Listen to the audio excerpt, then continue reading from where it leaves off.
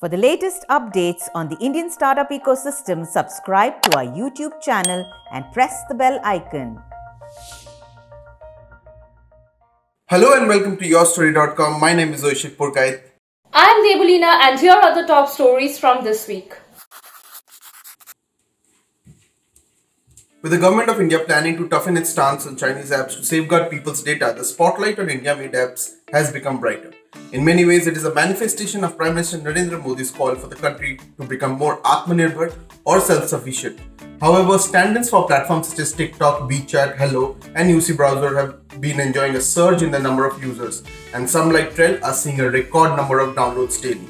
One such app that's gaining traction as an alternative to ShareIt and Zender is BharatShare, a file-sharing platform that enables users to transfer files without using the internet. In an interview with YourStory, Utkarsh Roy, co-founder and creator of BharatShare, said, quote, "The Indian government's ban on Chinese apps worked in our favor. We saw an opportunity to enter the market and launch BharatShare. The time was right and people needed to have Indian alternatives." Read more about BharatShare only on YourStory. The year was 1983 and License Raj was the order of the day. It involved an elaborate system of licenses and regulations, and setting up of a business was a nightmare.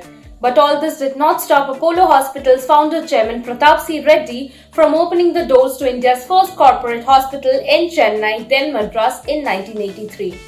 It introduced international quality healthcare to India at a cost that was a fraction of the comparable costs in the West. Many call Dr. Reddy a fool for attempting to do something so daring at the age of 50 years, and that became his strength. With over 71 hospitals across the country today, read how Apollo Hospitals revolutionized India's healthcare only on YourStory. This week on Product Roadmap, we take a closer look at Jaipur-based Dealshare, a social commerce-based deals platform that provides discounts on groceries and other daily use items. In September 2018, when Vinit Rao, Shankar Bora, Shorjendu Medda and Rajat Shikhar started Dealshare in Jaipur, they had decided to build a social commerce model that primarily targeted non-metro and middle-income Indian consumers with mass market products. The co-founder started with WhatsApp as the main channel for sales. This soon evolved into the app. The first version of the app was simple. It had a list of products and buy buttons, a simple from the addresses, and was available in Hindi and English.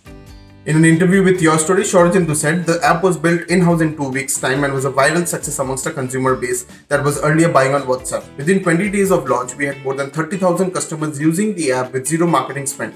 The key reason for this rapid success was the relevance and comfort it provided to Indian middle-income families. Read more about this only on YourStory.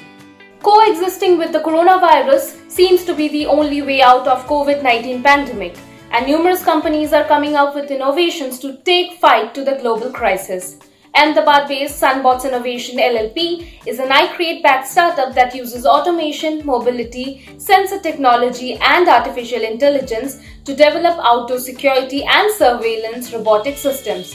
With the beginning of the coronavirus pandemic, the startup took upon a personal pain point and pivoted to launch a UV-based disinfection device that can be used to make hospitals, clinics, offices, hotels and homes germ-free. Priced at Rs 15,000, the device can disinfect an entire room in 5 to 30 minutes. And for more updates on the current crisis, follow YourStory's help desk to get updates into the ongoing pandemic. For more such news updates and videos from the Indian startup ecosystem, don't forget to like, share and subscribe.